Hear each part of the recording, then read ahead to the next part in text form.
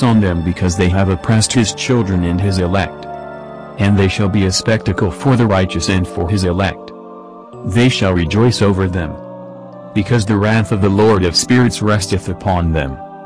And his sword is drunk with their blood. And the righteous and elect shall be saved on that day. And they shall never thenceforward see the face of the sinners and unrighteous. And the Lord of spirits will abide over them. And with that Son of Man shall they eat, and lie down and rise up forever and ever. And the righteous and elect shall have risen from the earth, and ceased to be of downcast countenance. And they shall have been clothed with garments of glory. And these shall be the garments of life from the Lord of spirits. And your garments shall not grow old, nor your glory pass away before the Lord of spirits. Chapter 63. In those days shall the mighty and the kings who possess the earth implore him, to grant them a little respite from his angels of punishment to whom they were delivered, that they might fall down and worship before the Lord of spirits, and confess their sins before him. And they shall bless and glorify the Lord of spirits, and say, Blessed is the Lord of spirits and the Lord of kings, and the Lord of the mighty and the Lord of the rich, and the Lord of glory and the Lord of wisdom. And splendid in every secret thing is thy power from generation to generation, and thy glory forever and ever. Deep are all thy secrets and innumerable, and thy righteousness is beyond reckoning. We have now learnt that we should glorify and bless the Lord of kings and him who is king over all kings. And they shall say, Would that we had rest to glorify and give thanks, and confess our faith before his rest, but find it not. We follow hard upon and obtain it not. And light has vanished from before us, and darkness is our dwelling place forever and ever. For we have not believed before him, nor glorified the name of the Lord of spirits, nor glorified our Lord. But our hope was in the scepter of our kingdom, and in our glory. And in the day of our suffering and tribulation he saves us not.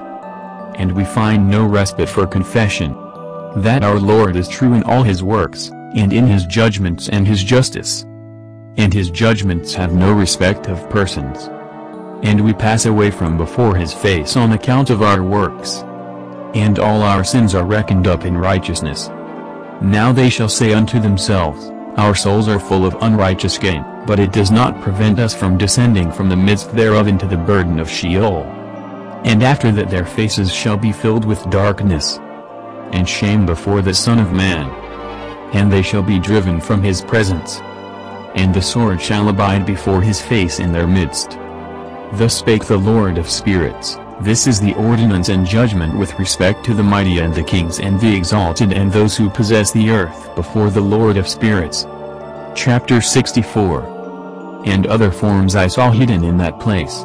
I heard the voice of the angel saying, These are the angels who descended to the earth, and revealed what was hidden to the children of men and seduced the children of men into committing sin.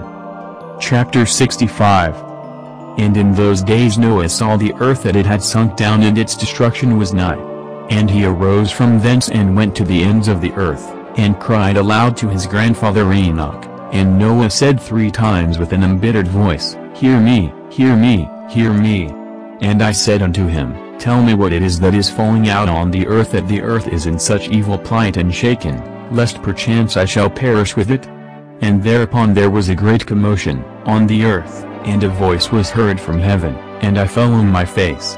And Enoch my grandfather came and stood by me, and said unto me, Why hast thou cried unto me with a bitter cry and weeping? And a command has gone forth from the presence of the Lord concerning those who dwell on the earth, that their ruin is accomplished, because they have learnt all of the secrets of the angels, and all the violence of the Satans, and all their powers, the most secret ones, and all the power of those who practice sorcery, and the power of witchcraft, and the power of those who make molten images for the whole earth, and how silver is produced from the dust of the earth, and how soft metal originates in the earth. For lead and tin are not produced from the earth like the first, it is a fountain that produces them, and an angel stands therein, and that angel is preeminent.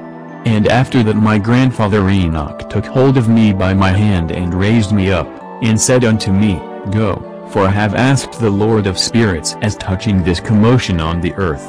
And he said unto me, Because of their unrighteousness their judgment has been determined upon and shall not be withheld by me forever. Because of the sorceries which they have searched out and learned, the earth and those who dwell upon it shall be destroyed. And these they have no place of repentance forever, because they have shown them what was hidden, and they are the damned. But as for thee, my son, the Lord of spirits knows that thou art pure, and guiltless of this reproach concerning the secrets. And he has destined thy name to be among the holy, and will preserve thee amongst those who dwell on the earth, and has destined thy righteous seed both for kingship and for great honors.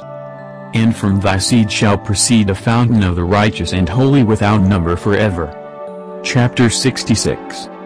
And after that he showed me the angels of punishment who are prepared to come and let loose all the powers of the waters which are beneath in the earth in order to bring judgment and destruction on all who abide and dwell on the earth.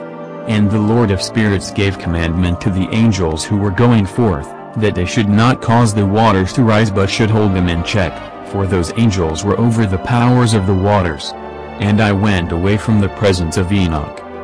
Chapter 67.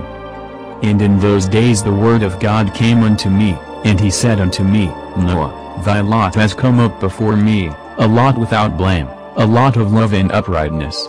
And now the angels are making a wood and building, and when they have completed that task I will place my hand upon it and preserve it, and there shall come forth from it the seed of life, and a change shall set in so that the earth will not remain without inhabitant.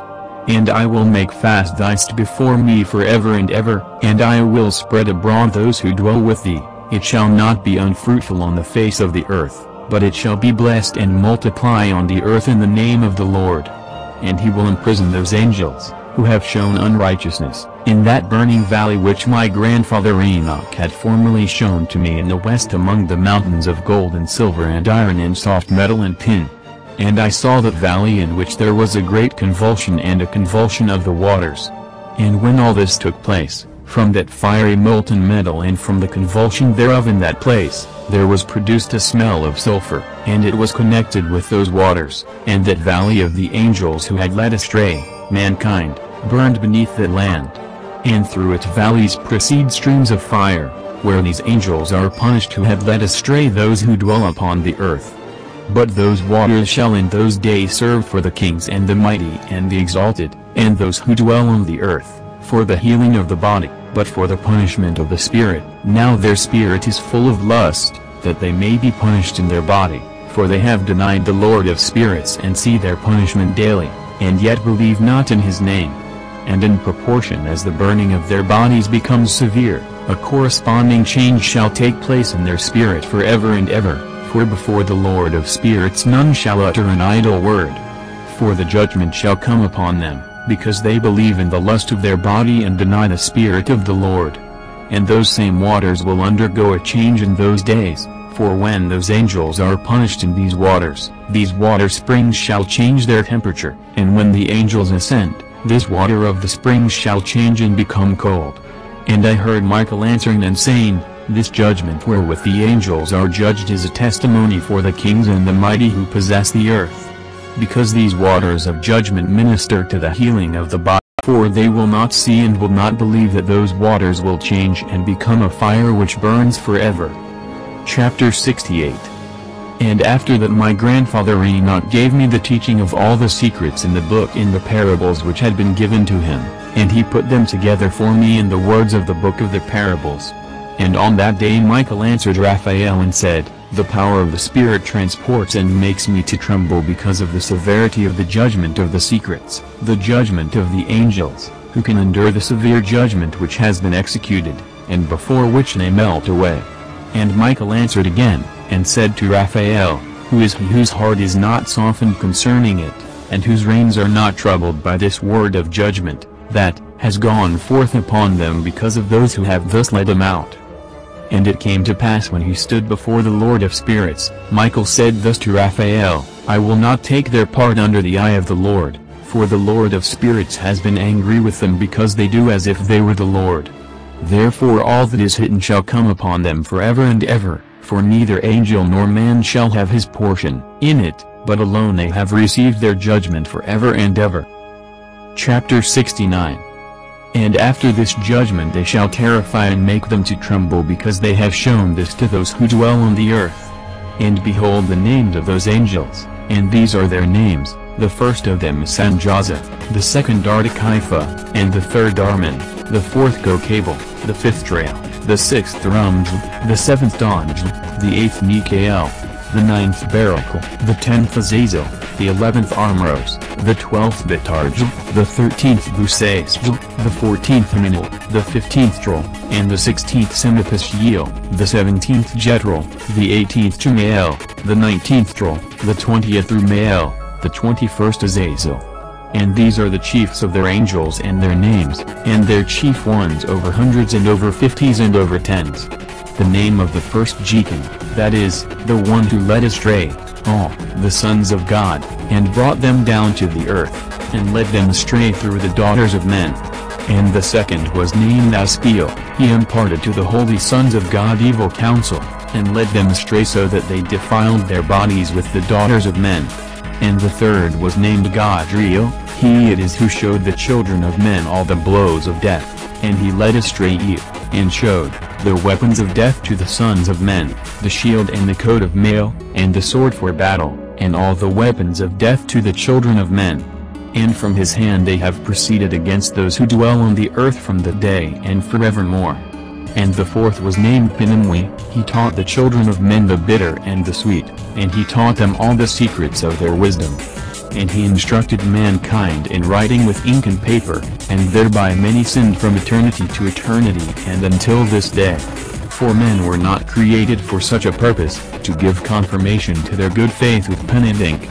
For men were created exactly like the angels, to the intent that they should continue pure and righteous, and death, which destroys everything, could not have taken hold of them, but through this their knowledge they are perishing, and through this power it is consuming me.